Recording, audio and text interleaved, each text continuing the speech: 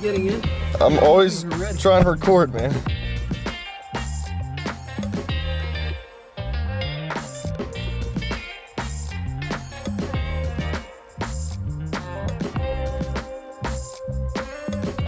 What's up, guys? So we are at one of our listings. It's about to hit the market. It's in a community called Annapolis Preserve. It's a sick listing. I'm just gonna call it what it is. It's gonna hit the market here tomorrow, actually. So by the time you see this, it's probably gonna be under contract.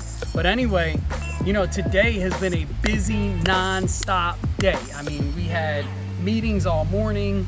We did our rookie meeting today, which I'm gonna be honest with you, it's not even a rookie meeting. We call it a rookie meeting, but to me, it's like an all-intensive gut puncher, take yourself and your business to the next level meeting.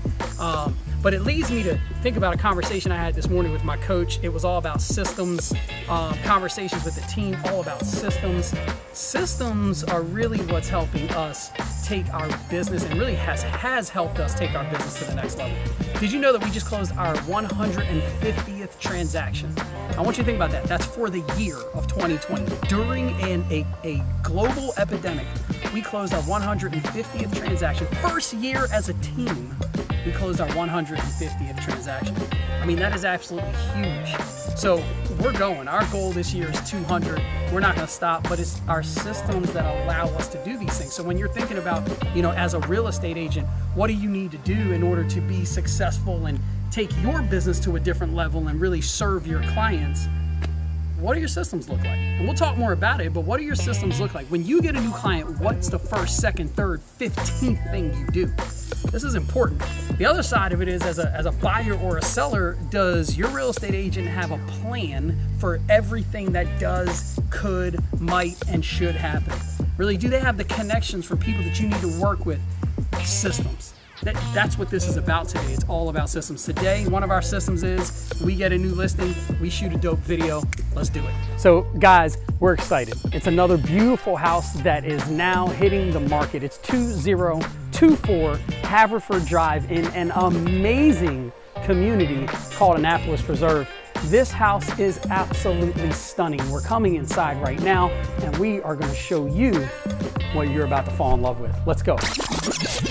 Hey, so we just finished this video shoot, and now I am off to drop these guys off, head to a basketball game for my son, and then back to work. But here's the thing, we just finished this video shoot, and it was smooth, simple, easy, really. But it's because we know what we're doing. It goes back to systems. Listen, if you're a real estate agent and you're sitting back and you're thinking, look, I gotta figure out how to elevate my game for my clients. I have to figure out, you know, what it takes for me to really move things in a direction to where I'm not second guessing or overthinking things every time I've got another client, another task, another project. I keep saying it, but it's systems. So think about this. Whenever something happens in our business, we have a system to immediately activate, right? Just activate that system, and then bam, we can smooth through whatever's happening, whether it's good, bad, in between. You've got to have that. As we go into the fourth quarter of the year, my thought for you is this. Real estate agents, I'm talking to you. My thought is this: revamp your business. We are in a unique place at the Gertis team where we don't need to revamp our business right now. We've spent 3 years doing just that. We've spent at the end of every year looking at our entire business and saying, what do we need to completely shift, adjust, change?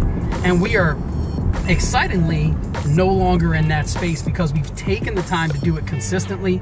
And now when we run through the end of 2020, we'll be looking at our year. Yes, we'll say to ourselves, what happened this year that could be a little better?